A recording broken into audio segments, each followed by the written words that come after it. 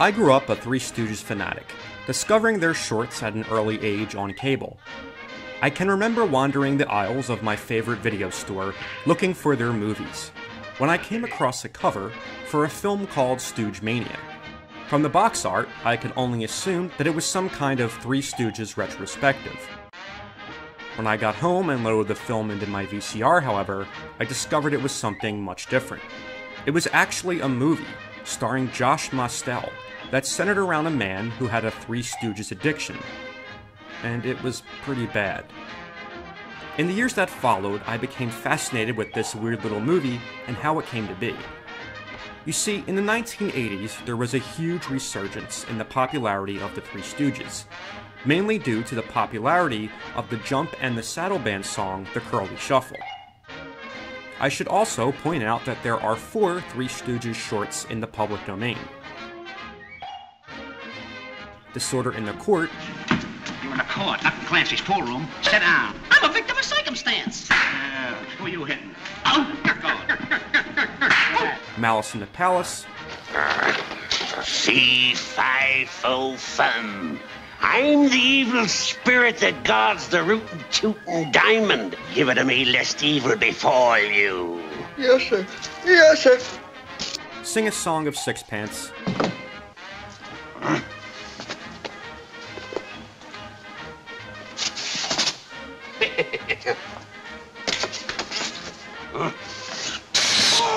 And Brideless Groom.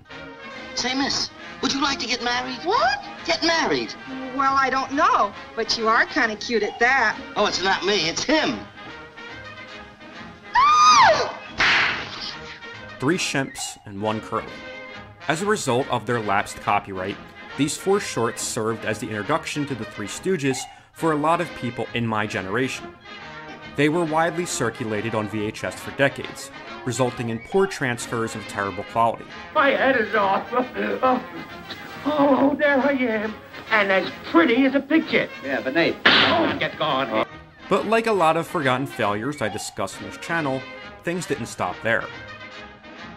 As I said, in the mid-80s, there was a huge resurgence in the popularity of the Three Stooges, and Paramount decided to cash in and make their own Three Stooges movie. Only Columbia, who owned the rights to the Three Stooges shorts and name, refused involvement. So Paramount then took those 4 public domain shorts, created a loose narrative around them, and gave us Stoogemania.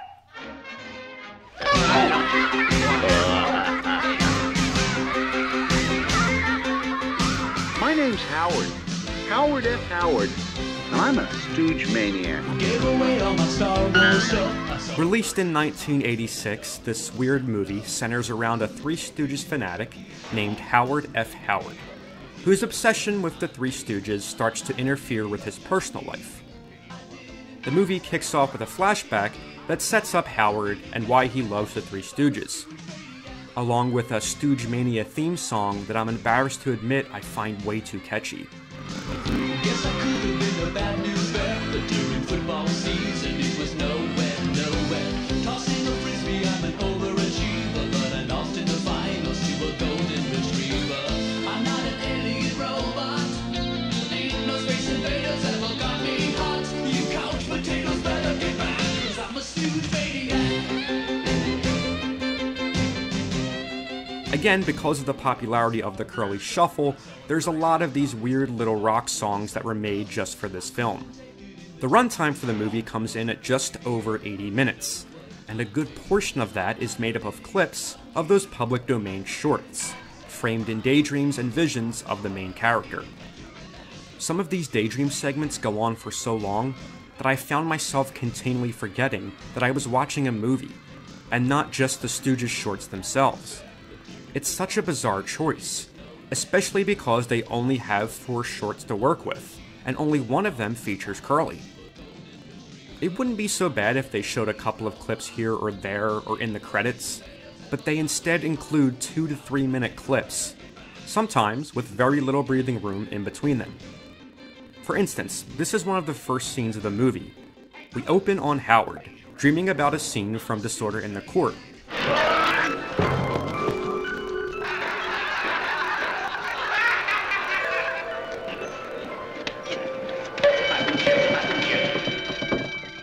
Then he wakes up and goes to make breakfast, where he puts on the TV, and there's another clip from a different Three Stooges short playing, not even 2 minutes since the last one.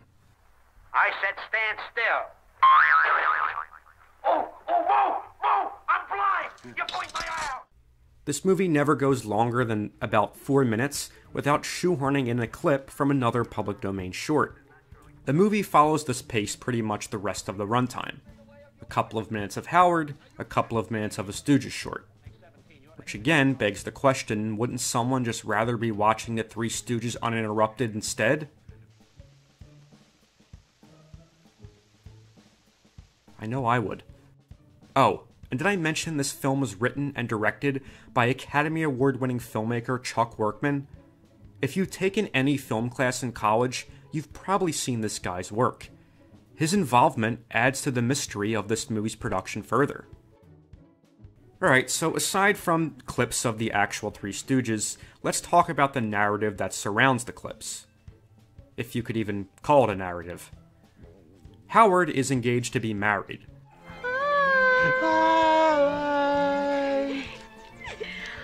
Are you cutie?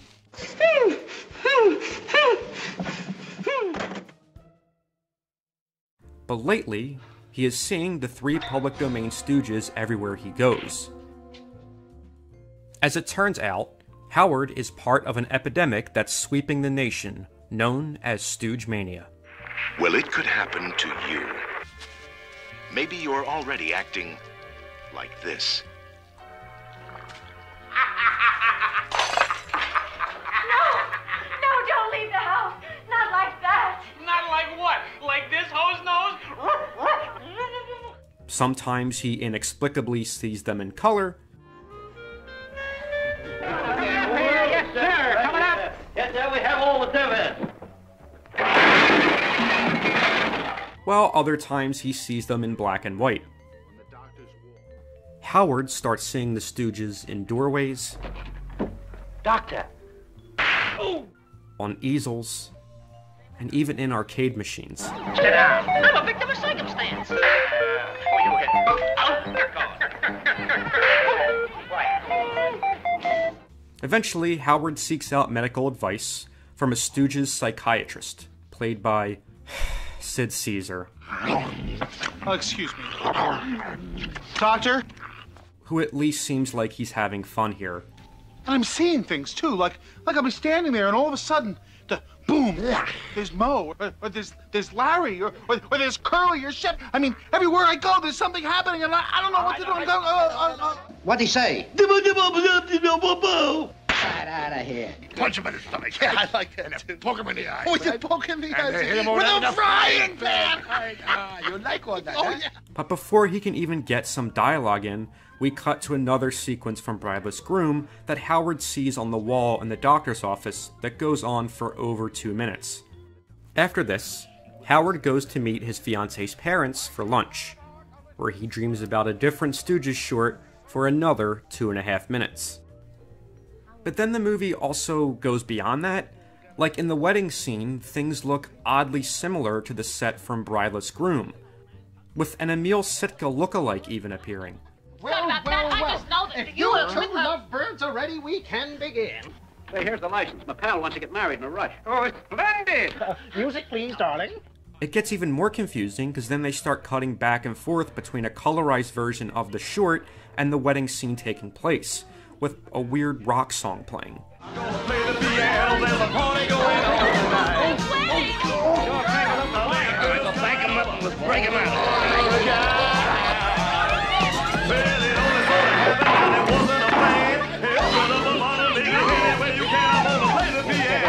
Give me a ride. Join hands, you lovebird. It comes off more like a music video than a movie scene. It's just really odd. But things are about to get even worse. A distraught Howard then ends up on Stooge Row. They call it Stooge Row. It's near the corner of Shadap Street and Nuck Nuck Boulevard, where he meets a fellow Stooge maniac that looks a little familiar. It's a pretty good one. It ain't a Kaylee. But it ain't bad either. I hate Curly. Woo! He hates Curly. Francis.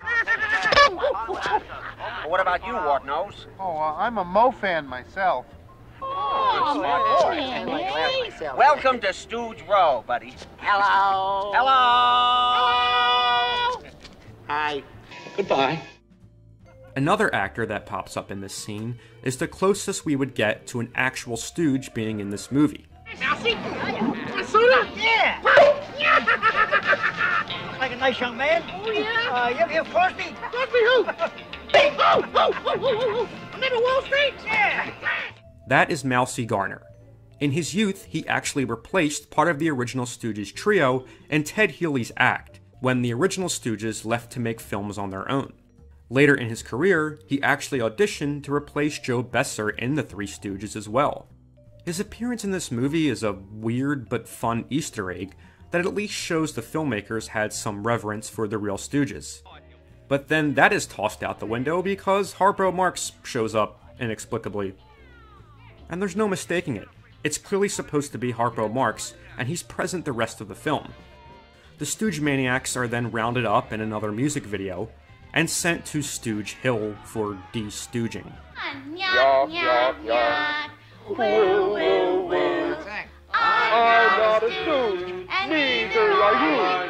Yuck, yuck, yuck.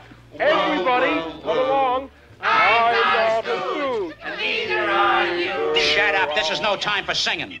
At Stooge Hill, the Stoogemaniacs have therapy sessions designed to make them act normal in society. Oh, and by the way, that is James Avery as one of the orderlies in one of his early film roles. And then we also get these scenes of forced sentimentality to explain how special the Stooges are. Hello? Yes, this is Miss Hopkins. Your cousin Basil? Well, then who is... I was just... How dare you pretend to be my cousin Basil? I'll teach you a thing or two. You won't! Which again is just an excuse to cut away to more footage of the shorts. Naturally, the therapy doesn't work as planned, and when a full table of pies are on display in the final scene, you could probably guess where it's going. The Stoogemaniacs accept who they are after watching what else but more public domain Stooges clips, and a pie fight begins. I'm not even sure what the moral of the story is supposed to be here. I guess let your family members love the Three Stooges because there's nothing wrong with that? That's it. That's the end of this movie. I'm truly baffled by the concept of it. If the goal was to capitalize on the Stooges' popularity using the public domain shorts, then why wouldn't they just string these 4 shorts together and release them on the big screen? I mean, certainly that would have been more cost efficient than constructing this bizarre narrative filler. I don't know if there's some kind of legal roadblock that would prevent them from releasing the shorts as is, but they could have at least had these segments presented by a host, like what AMC would do with Leslie Nielsen the following decade.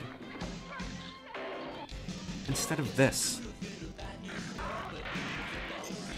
It doesn't even take a die-hard Three Stooges fan to recognize that the material in this movie is the same 4 shorts over and over and over and over and over again.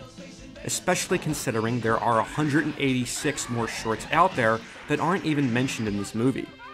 A lot of the cast here are doing their best, and you can tell there's a love for the Three Stooges there. But then you're always taken out of their scenes by them shoehorning in another clip from one of these public domain shorts, and you're reminded just how shameless this movie truly is. But thankfully, this movie is long forgotten and out of print, while the Three Stooges themselves continue to live on forever. Leave him alone. I'm quitting. Put up your hands. You're quitting, eh? There.